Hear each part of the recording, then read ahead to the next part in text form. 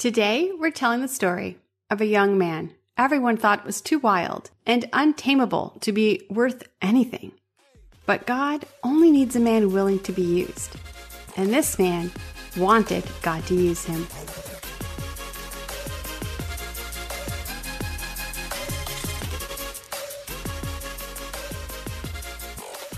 Welcome back to the Church History Podcast. I'm your host, Laura Lee Siemens. I am excited to tell you what I've been working on. A few years ago, I published a book called The Church is Born. That book told the story of the start of the church. And at the same time, I started working on my second book. However, life had some really hard times for me over the last little while, a few years, and I simply wasn't motivated to finish the book. But over the summer, I opened up the files and started working on them again. And I'm excited to say it's almost done. I'm working on final edits, and I hope to have it out by November. So stay tuned for that. The book is called The Church is Corrupted, and it follows the story of the church from Constantine until Martin Luther. I talk about the Crusades, the Inquisition, but I also show how there's great men and women of God who continued to serve him even during those times. I also look at the life of Christopher Columbus and the discovery of the New World. Trust me, you're going to love it. But I'm also releasing a Christmas picture book called The Church and Santa Claus. And in this picture book, you're going to learn the true story of Nicholas and how the church was part of adding to each part of the story of Santa Claus throughout the centuries. I'm really excited about this, and I hope to also release this in November. But we'll have more about that next week. For now, let's start this week's episode. I can't tell you the story I had planned for today until I first tell you about the start of an organization called, well, you know what? Let me just tell you the story. In the bustling city of London in the mid-19th century, a young and earnest draper's apprentice named George Williams found himself deeply troubled by the moral degradation and the spiritual emptiness that surrounded him. The Industrial Revolution had drawn countless young men to the city in search of work, but it left them vulnerable to the temptations of sinful life. George was appalled by the state of society, and driven by his Christian faith, he was determined to make a difference. In 1844, George and a group of like-minded Christian friends began gathering in a small upper room of the draper shop in St. Paul's churchyard in London. There they prayed, they read the Bible, and they discussed ways to address the spiritual needs of the young men who were flocking to the city. Little did they know that this humble gathering would become the foundation of the Young Men's Christian Association, known as the YMCA. The YMCA was born out of George's vision and the efforts of his friends, and it was officially founded. Its mission was to provide a place of Christian fellowship and moral guidance for young men working far away from home. The first YMCA meeting took place on June 6, 1844, and soon they established the organization's guiding principle, which was to improve the spiritual, intellectual, and social conditions of young men. 6 years later, in 1851, the YMCA opened its first dedicated building at 72 St. Martin's Lane in London. This marked the beginning of providing young men with spiritual guidance and opportunities for education, physical exercise, and wholesome recreation. 4 years later, in 1855, inspired by the success of the YMCA in London, the movement crossed the Atlantic, with the first YMCA in the United States being founded in Boston. From there, it rapidly spread to other American cities and eventually across the whole globe. 10 years later, in 1865, George married a young woman named Helen Jane, and the couple dedicated their life to the YMCA's mission. As the YMCA expanded, George played a central role in its growth, helping to establish new branches and develop its principles. Last week, we told the story of the start of the Salvation Army. It was the same year that William Booth walked away from the pulpit and started the work that became the Salvation Army. It was during that same time that the YMCA, Salvation Army, and the Sunday School movement was working to bring Jesus to the working class. In 1870, in recognition of his significant contributions to the betterment of young men and society, George William was knighted by Queen Victoria. However, he remained humble and committed to the YMCA's mission. In 1902, Sir George Williams passed away in London, leaving a legacy that would continue growing. His vision transformed the lives of countless young men who found guidance, support, and Christian fellowship within the YMCA. George Williams' impact on the church was profound. Through his dedication, faith, and tireless efforts, he gave birth to a worldwide movement that combined Christian principles with practical solutions to address the needs of young people in an ever-changing world. The YMCA became a model for Christian social work, influencing the church and society. George's legacy lives on in the millions of lives touched by the YMCA's mission of nurturing young people's spiritual, intellectual, and physical well-being worldwide. His story is a testament to the power of one individual's faith and determination to create positive change. Today's episode is brought to you by Alexander Henry Coffee. If you use the code CHURCHHISTORY, all lowercase and no spaces, you can receive a 20% discount. If you want some great coffee, check it out. My husband roasts the coffee, and let me tell you, our home smells amazing. I'm drinking his coffee right now as I record this, and the taste is so smooth. So check out the link in the show notes. Just 6 years before the very first YMCA meeting, a little boy named Dwight was born. His life would be entwined with the YMCA and the Sunday School movement. On February the 5th, 1837, Dwight was born in Northfield, Massachusetts. His father had a lot of debt. Dwight had 5 older brothers and an older sister. Dwight's father was named Edwin. He was a bricklayer and an alcoholic. He used his money from work to drink, and that left him with bills. In order to take care of his large family, he went into massive debt. And when he was only 4 years old, Dwight's mother was pregnant again. And just 1 month before the twins were born, Dwight's alcoholic father died. He left the family with a massive debt. It's the early 1830s. In a modest home nestled among the rolling hills of Massachusetts, a heart-wrenching scene unfolded. Betsy, a new widow with 9 children, facing the relentless grasp of debt collectors. Her husband Edwin had passed away unexpectedly, leaving a burden of unpaid debts that now threatened to consume their home and their meager possessions. The family's youngest members, 2 newborn twins, cried softly in their makeshift cradle. Betsy, her eyes heavy with grief and exhaustion, could do little but watch as the debt collectors cataloged and claimed nearly everything within their home. 4-year-old Dwight stood by his mother's side, his face etched with sorrow and anger. He couldn't bear to see his family's belongings carted away by strangers.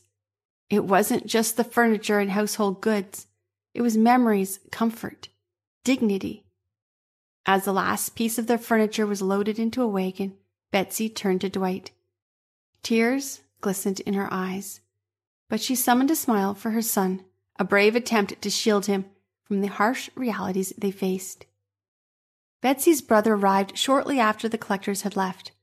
As he walked around the empty home and looked at his sister with 9 children, he had only one piece of advice for her. You have to give your children away, at least your youngest 3. There's got to be a family that could take care of them. But Betsy would not think about it. No matter what happened, she was going to keep her children together. To keep them together, the older children would have to go to work. The oldest boy was named Isaiah. For 2 years, he worked to take care of his family. But after 2 years, he was tired of caring for his father's responsibilities. At age 6, Dwight watched as his older brother, his only father figure, walked out the door. Isaiah's leaving meant that the family struggled again to find money for clothes and food. The other children tried to find work, and they did find some work, but it was hard. Dwight, at age 6, was sent to work in homes where he was given food as part of his payment. He was able to eat cornmeal, porridge, and a glass of milk to drink. Dwight was a wild child. People would say there is no way you can tame that child. He had big dreams for his future, and as he got older, his dreams only grew.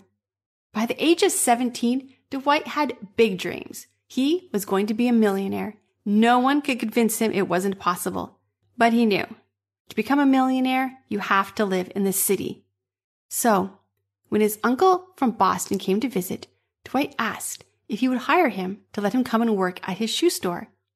Dwight wanted to move to Boston to live with his uncle. But Dwight's uncle could see he was out of control. He was a ball of energy that no one could control. Dwight's uncle flatly refused. I am not going to be responsible for you in a city. No way. After his uncle returned to Boston without him, Dwight was angry.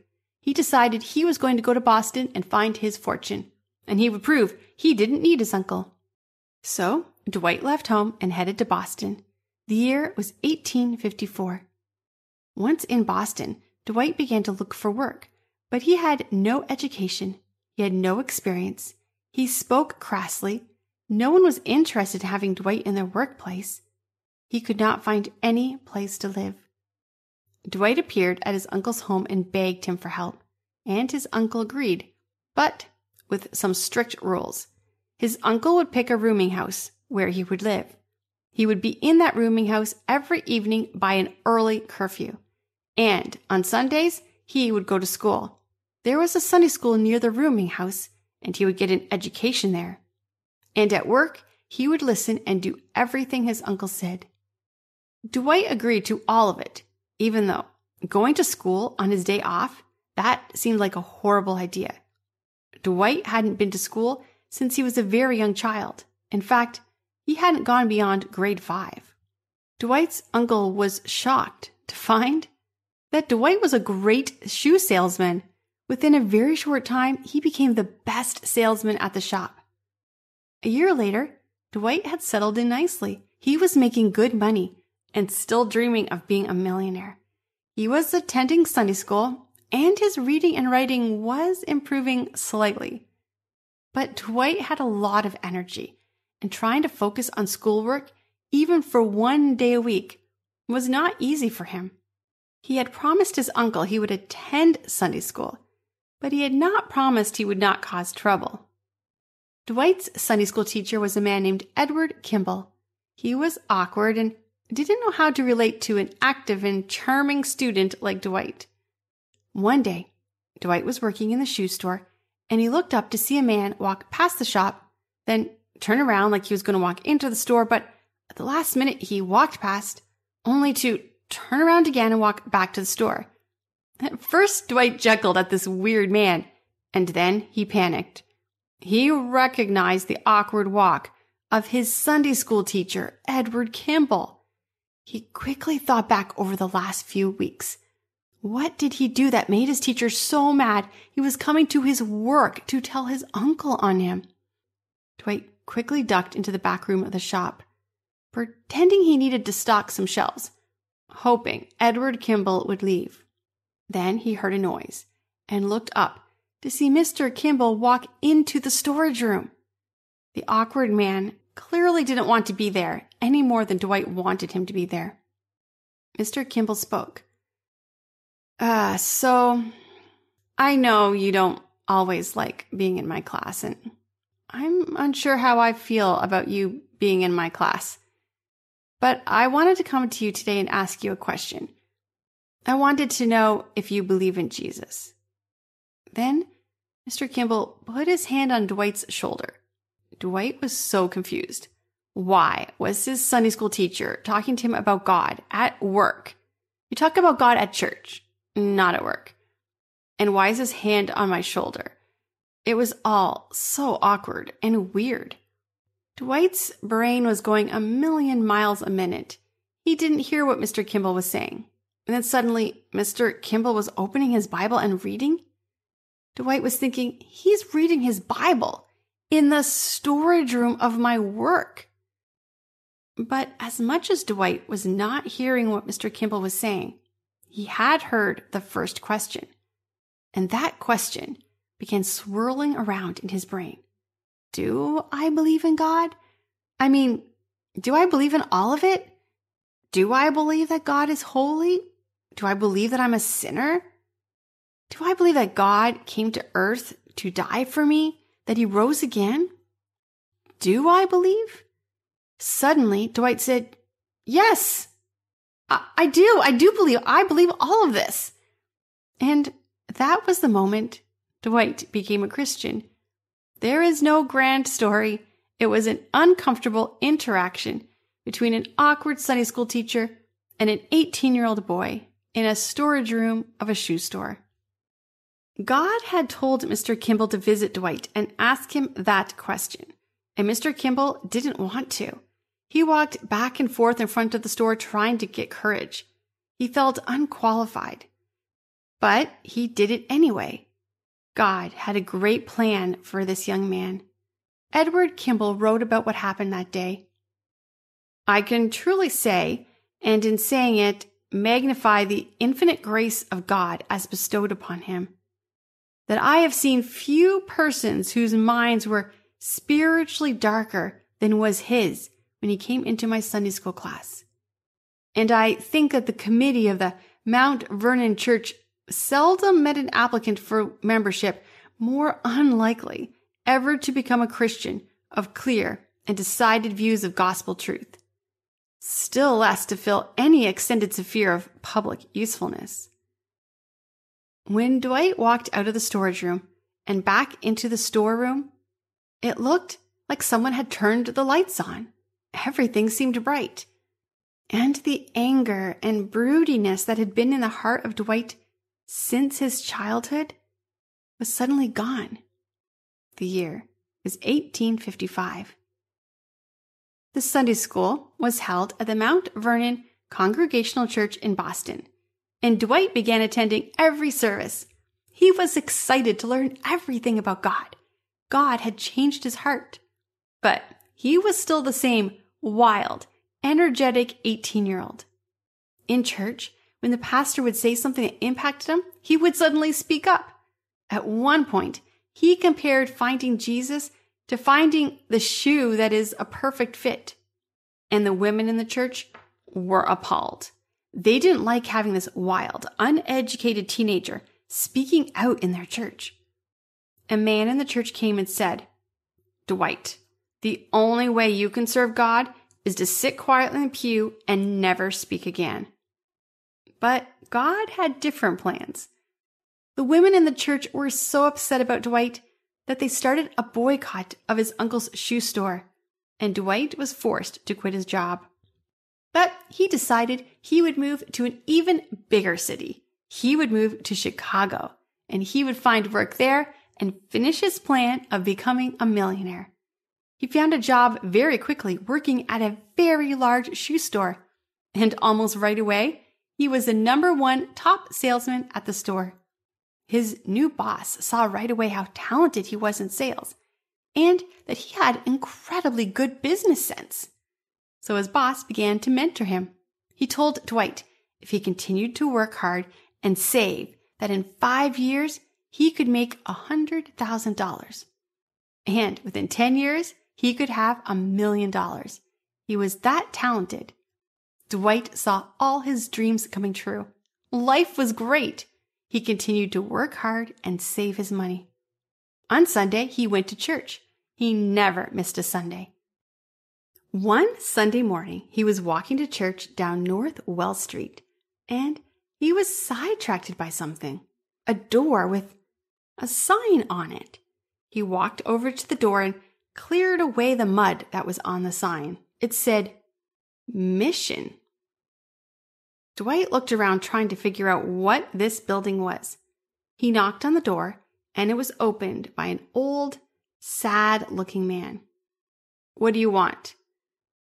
"I was just wondering what this place is. I saw a sign that said, 'Mission'." "Yeah, it's a Sunday school." Dwight lit up. He was so excited. He began to tell the man all about how he had attended a Sunday school and how his teacher had come to his work and how he had found God and that Sunday schools were so important. And then Dwight offered his help. He could be a teacher. The man looked at him. "No." "What do you mean, no?" "I mean, no. We don't need teachers. We have 16 teachers and no kids." "What do you mean, no kids? The streets are full of children. Your class should be so full." "Yeah, kids around here don't care. They don't care about God. They don't care about school. If you could get a classroom full of kids to show up, then go ahead, you can teach them." The man thought he had gotten rid of this annoying, energetic young man, but he had only motivated him. The next Sunday, Dwight woke up early. He headed out into the streets. Kids were everywhere. There was so many of them. And all of them should be in Sunday school. Dwight walked towards where some children were playing ball, and when the ball got away from them, Dwight ran and picked it up. He held the ball over his head and said to the kids, "I will give you the best Sunday of your life. Follow me. You're going to have the most wonderful time." At the mission, the old man heard a knock at the door.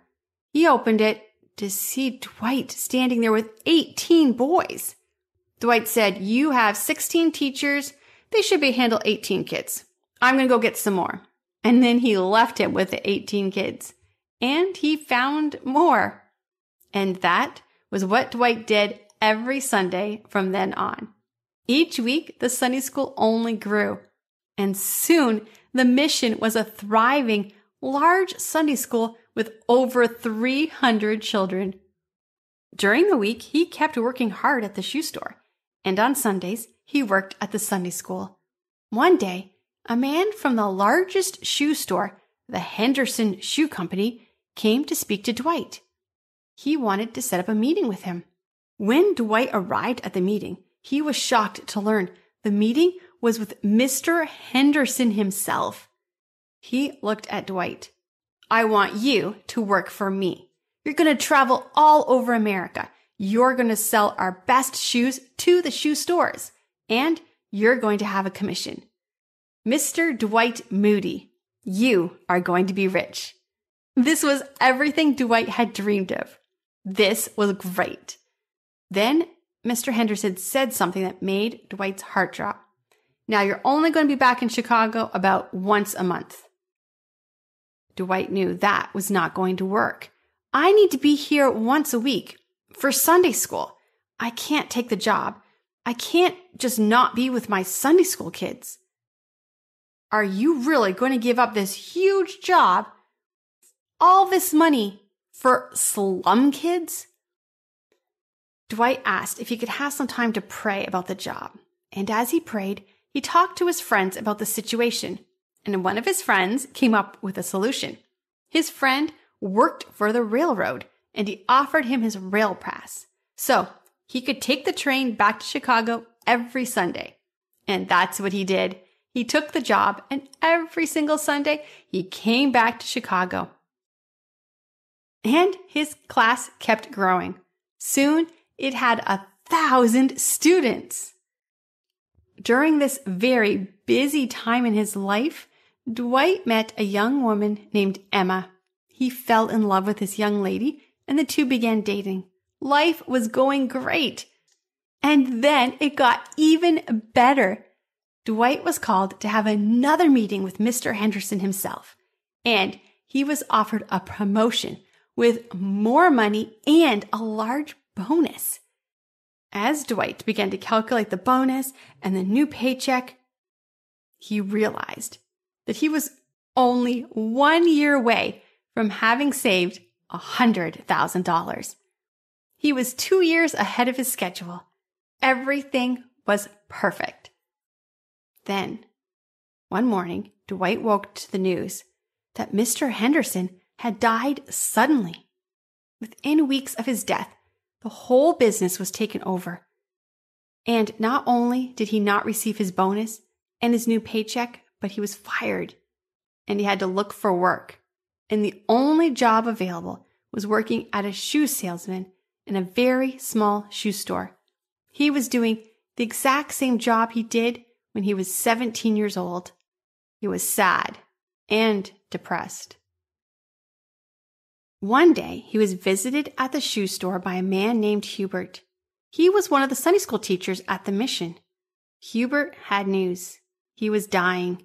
He was going to go see his family who lived in another state on a farm. He was going to go to die at that farm. But he had a class of teenage girls, and not one of them was a Christian. He wanted to visit each one of them to say goodbye and ask if they would become a Christian. Dwight felt awkward about this, and he did not want to do it. But how do you say no to a dying man? So he went with him and visited each home. The girls all came from very difficult homes. Dwight had to calm down drunk fathers and talk his way into the homes. Dwight saw for the first time the horrible conditions his students were living in. But that day, each girl, one by one, prayed and became a Christian. That day changed Dwight. He knew that God had a different plan for him.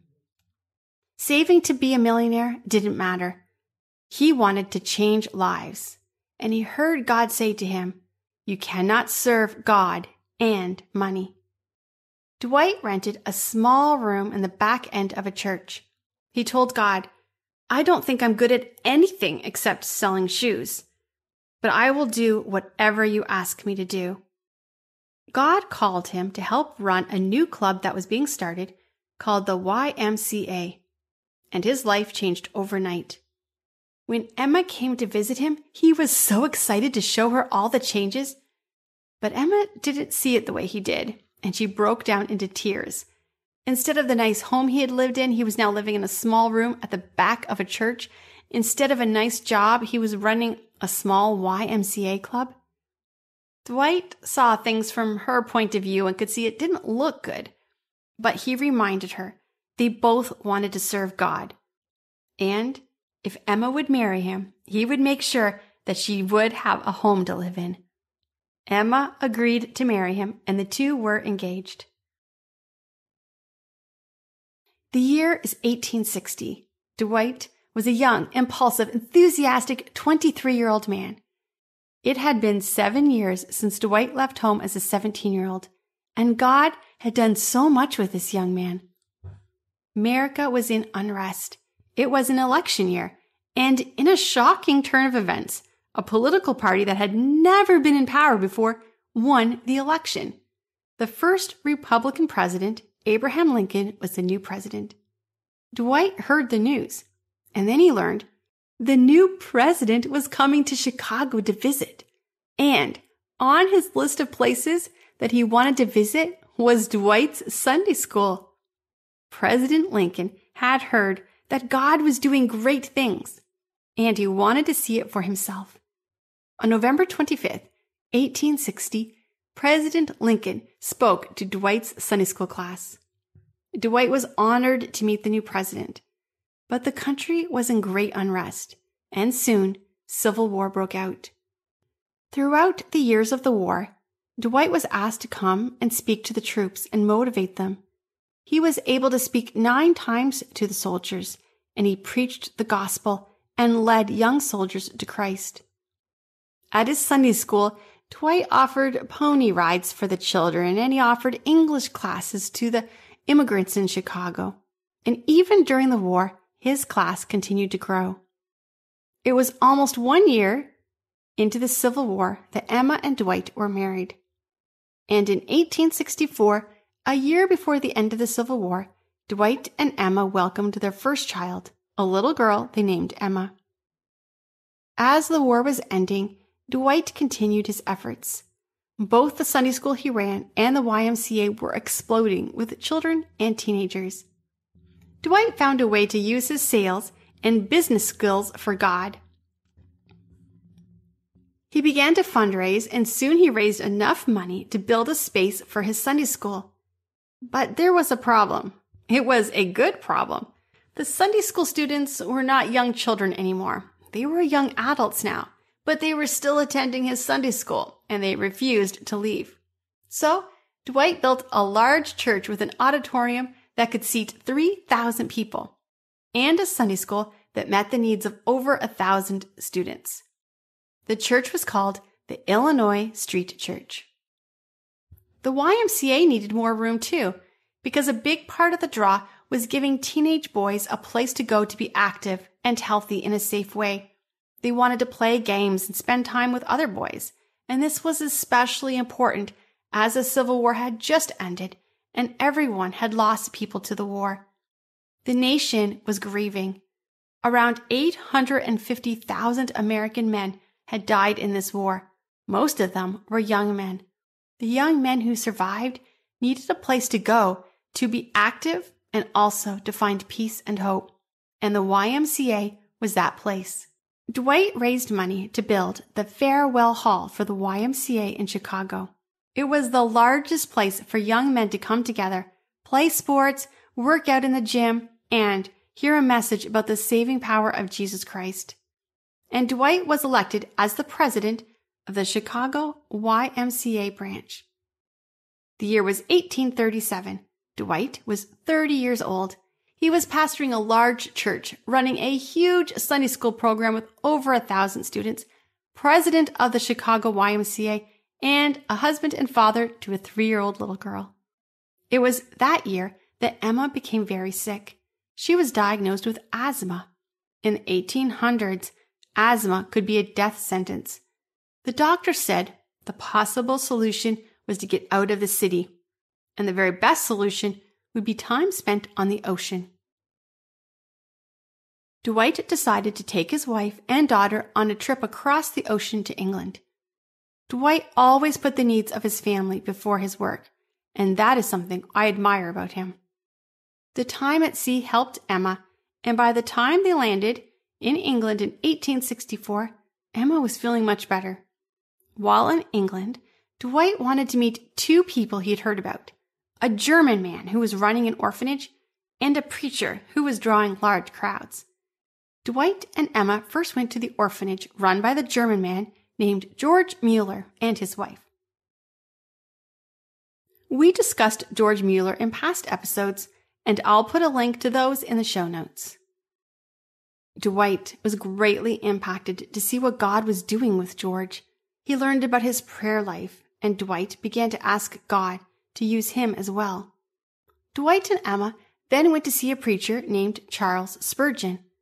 We're going to do an episode about Spurgeon in January, so stay tuned for that. At Charles Spurgeon's meeting, another man got up to speak and said one sentence that changed his life. Dwight heard this advice: "The world has yet to see what God can do with a man wholly committed to him." Not one educated man, not one rich man, not one loved man, just a man. Dwight asked God to let him be that one man. At the Charles Spurgeon Evangelistic Conference, Dwight felt God was calling him to be an evangelist, and he answered that call.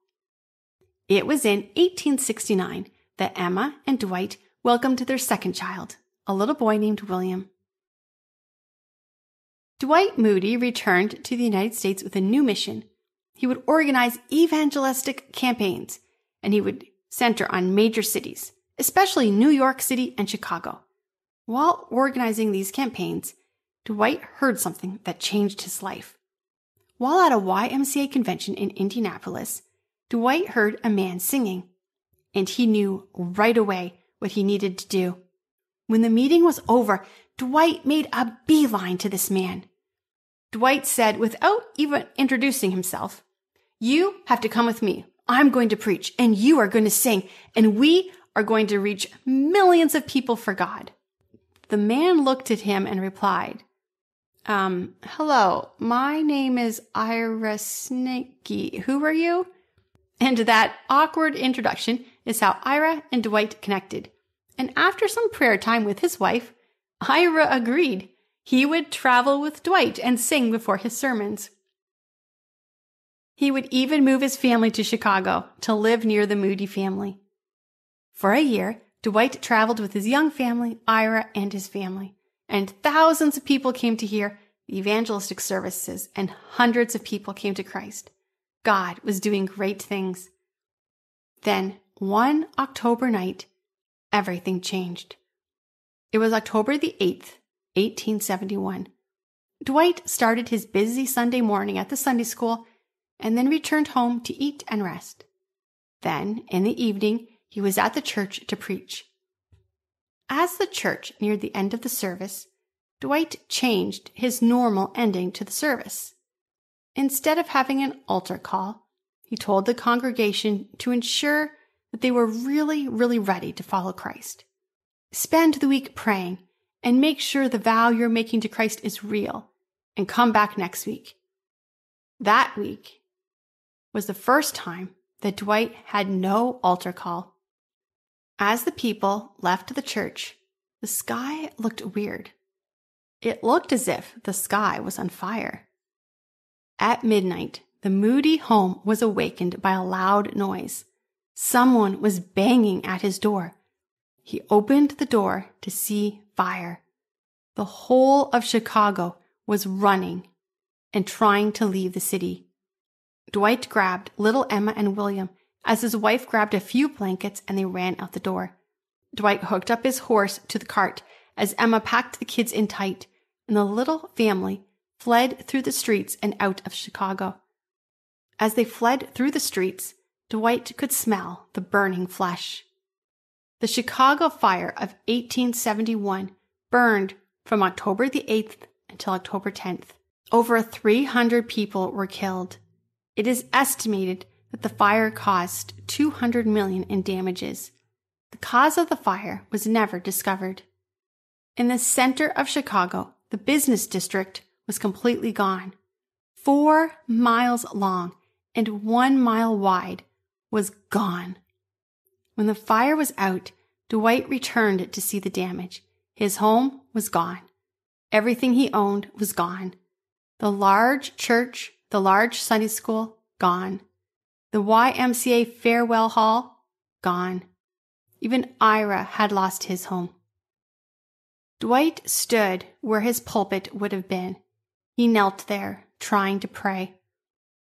The last time he had been there in that exact spot, he had not given an altar call. He had told his congregation to think and come back next week, but there would be no next week. He had said to return to church, but there would be no church. He had said to come to the altar next week, and a week later, there was no altar. Dwight never again ended a service without an altar call. And there, on the ground where the altar should have been, he confessed his sins to God. In tears, he cried out to God, "All your work, God, is gone. Your church is gone. Your Sunday school is gone. Your YMCA is gone. Your work is gone." And then he heard the still, quiet voice of God. "My work is not gone. Buildings are gone. The work is just getting started. Get up and go and help my people." Emma came to join Dwight, and the couple began collecting things to give to the people who had lost everything. Crowds gathered. They had just faced death, and they wanted to know more about the hope Dwight had talked about. And next week, we're going to look at the second half of Dwight's life. At this point in the story, he is 34 years old. God still had great things for Dwight to do. So make sure you listen next Thursday for part 2 of Dwight's life. Today, we know Dwight as D.L. Moody, and I'm so encouraged by his life. As I researched him, I thought if he was born today, he probably would have been diagnosed with ADHD. He came from the poorest parts of rural America. He had no education. He spoke with poor grammar. As a new believer, he was told by the church the only way God could use him is if he sat in the church and was quiet. He was someone that no one thought could amount to anything. But remember, God only needs someone who who was willing to be used. Dwight had lost everything. The church, the Sunday school, the YMCA, all burned in the Great Fire. And now he was waiting to see what God wanted him to do. And that is when he received a letter. Come back next Thursday to find out what was in that letter.